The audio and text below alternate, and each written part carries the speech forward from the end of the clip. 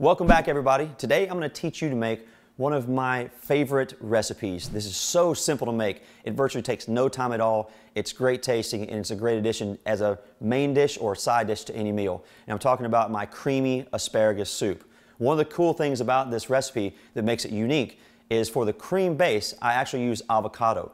So you get all the benefits of avocado without any of the negative benefits of using dairy. Okay, let's run through the ingredients for this recipe before we get started. First, we've got obviously asparagus. Asparagus are great because they're actually known as what's called a prebiotic. You're probably familiar with probiotics. Foods like asparagus are what's known as a prebiotic. They actually feed that good bacteria. So while you're eating this, you're feeding your body, but you're also feeding that good bacteria, so you're increasing your immune function. Next, and almost as important, is our bone broth. Now, I've got one that is made here locally in Dallas from a place called Green Grocer. They make their bone broth from chicken bones in-house from pasture-raised chickens. So I really encourage you, if you have that available to you, to get something like a pasture-raised local bone broth. If you don't have that in your area, that's totally fine. You can actually go to a company called uswellnessmeats.com and order any sort of bone broth. But I'm using chicken stock, chicken bone broth for this recipe.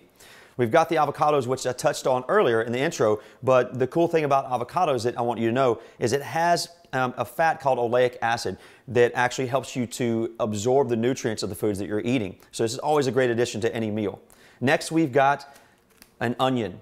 Onion, just like the asparagus, is known as a prebiotic. So it's a superfood. It's got a lot of great properties to it. Then we've got garlic. Garlic is known in wellness as the penicillin of nature. This stuff is actually stronger than penicillin. When I get a cold or when I'm feeling ill, or if it's cold and flu season, I make sure I put a lot of garlic in my recipes.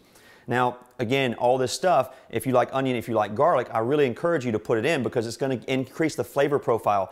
Last two things we're going to put in is for flavoring, a bit of cumin and some Hawaiian pink salt here. Again, this stuff is to be used at your discretion. I always encourage you to start with a little bit and add a little bit more as you go.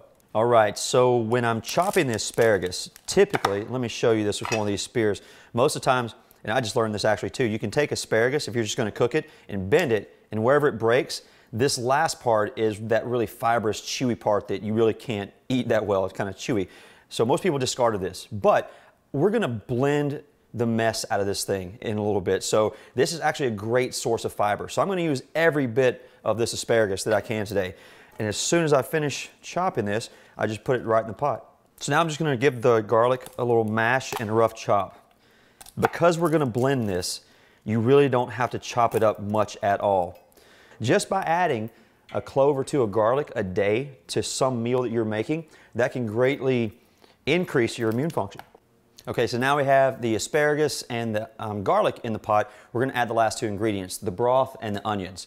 So I'm going to put about a cup to 2 cups of broth in the pot, and then I'm going to use the equivalent of about 1 chopped onion in there. Okay, so while our ingredients are heating up in the pot, let's go ahead and get the avocados prepped. It's really simple. You just cut them in half, hit it with a knife, take the seed out, and I'm just going to spoon it out and put it in the blender. Okay, it's been about 7-10 minutes and our ingredients are ready to roll. Basically what I've done is steamed the asparagus and the onion and the garlic. So it's boiled and it's steamed. Take it off the flame, and now all I'm going to do is transfer it. Once I get the stuff into the blender, I'm going to add salt, and then I'm going to do the same thing with cumin.